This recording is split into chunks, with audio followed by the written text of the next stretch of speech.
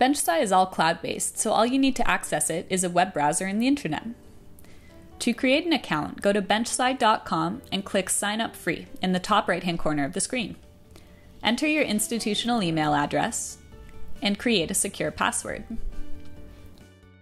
Once you've logged in, you can find antibodies and their publication data by searching for a protein target, a clone ID, or a catalog number. For example, the protein pCNA. You can also specify additional experimental context like technique, post-translational modification, or tissue, among others. You can do that either here or with the filters in just a minute. Then select an option from the drop-down list. You can either select the generic term to see all of the results for pCNA, or you can select a species-specific term, which indicates the species of the immunogen or protein target. BenchSci has also prepared a proprietary alias database to include all the different ways that each protein target can be cited throughout the literature so that you can find all of the results in a single search.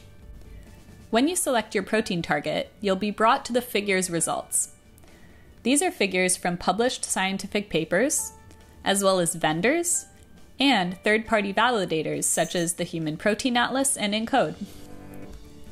The published figures can be sorted by either best match, publication date, or impact factor of the journal.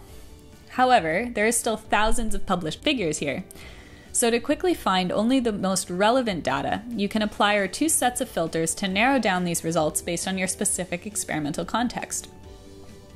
Our figure usage data filters narrow down the results based on how an antibody was used across the published literature. These include technique, organism in which the experiment was conducted, tissue, cell type, or cell line that was used in the experiment, and disease context. For example, I'd use these filters if I was looking for an antibody to use in an immunohistochemistry experiment of liver tissue. The second set of filters allow you to narrow down the results based on product specifications that are indicated by the vendor. For example, reactivity in various species. You can select for reactivity to multiple species at once. Let's say that for my experiment, I need an antibody to be reactive in both human and mouse.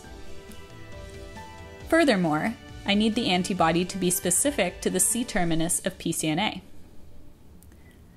This way, you can narrow down the results to only the most relevant information in seconds. In the next video, you'll see how to review these figures and the associated antibody results.